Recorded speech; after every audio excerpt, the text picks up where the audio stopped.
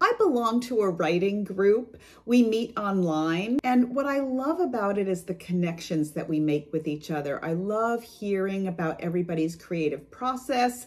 We're all different, and I also love the way that we encourage and support each other because nobody else really understands what it's like to create books except for other people who are already doing it. And I have found in my career that people who write books for children are usually doing it because we love it and because we love kids.